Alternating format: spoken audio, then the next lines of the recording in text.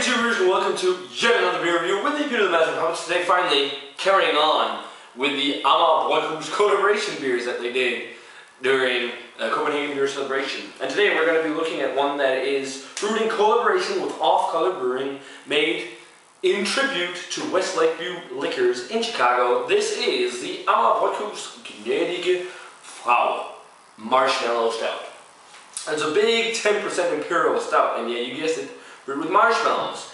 Now, this is made, as I said, in tribute to West Lakeview Liquors. Actually, Christina, I think it's Bosick, came to the brewery to brew with the guys on the brew day. And if you haven't heard about Off Color Brewing before, you should have, but that's basically John Laffer, who was behind Goose Island's that's his new brewery. So that's crazy.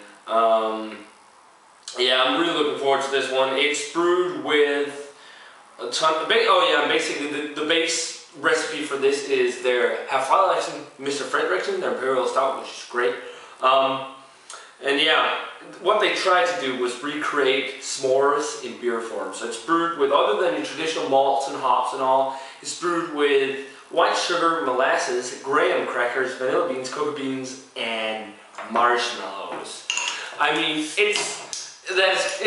might be a little bit gimmicky, but that just sounds awesome. I love those kind of desserty beers. Wow, I can smell that already just by pouring it. So that's pretty intense. So I got the Gnädige Frau poured. By the way, gnädige means gracious, so kind of like the gracious woman, something like that. But yeah, there it is. Pitch black in color, nice. Kind of like almost two-finger beige head. I can smell the sweetness and all from here, so let's just dig in.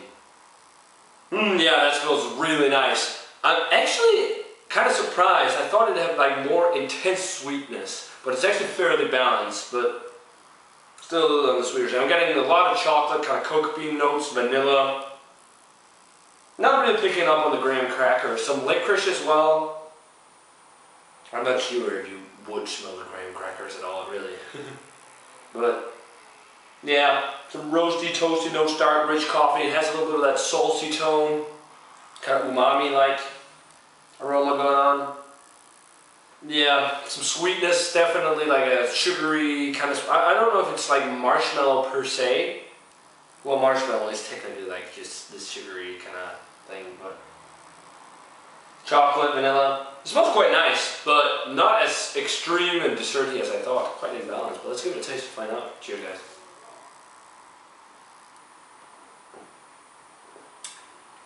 yeah, much different in the flavor. Definitely sweet and desserty. That is really nice. I don't know if it really captures the essence of s'more per se. I mean, you definitely taste like a sweet marshmallow-like taste, along with a lot of vanilla and like sugary flavors. But I mean, it's also super hard to like try and capture that in a beer form. But this is really nice.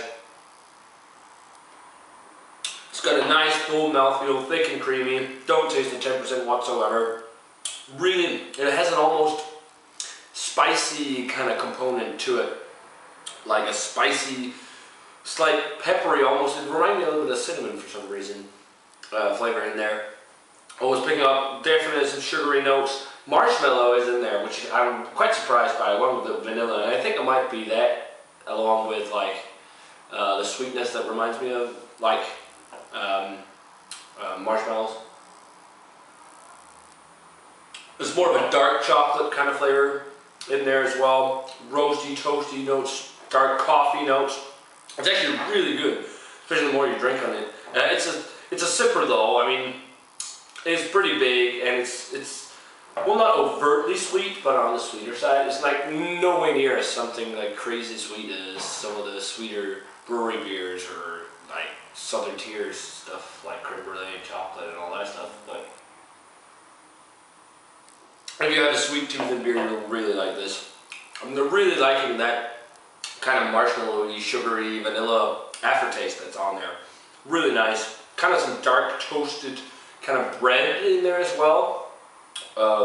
It's really a sweet yet quite roasty flavored Imperial Stout. Rating wise, for the Amager Bryghus and off-color brewing, Gnädige Frau, I'm gonna go 93. It's really nice. I really dig the sweetness and all.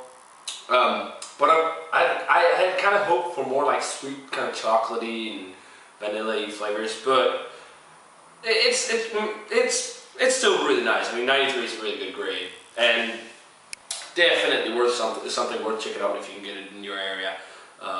I really think it's fun. This is kind of like a homebrew experiment type of beer almost, because then it's what people do when you homebrew. It's like reminds me of one of Jacob's brews we did, like Belgian style Imperial Stout with 2 different yeast strains and sugars and aged oak chips and vanilla beans and all kinds of weird stuff. But this is really good. Nice sipper, good kind of dessert type of beer. So definitely let me know what you think of the Amager Bryghus and off-color brewing Gnädige Frau Marshmallow Stout if you've had it. And I think Shorts Brewing does a marshmallow stout as well.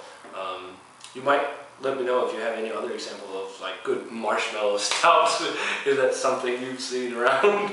So guys, as always, remember to comment, subscribe, check out the Facebook fan page and Twitter, and I'm going to say cheers. It's a delicious beer, and I'm going to see you guys in another beer.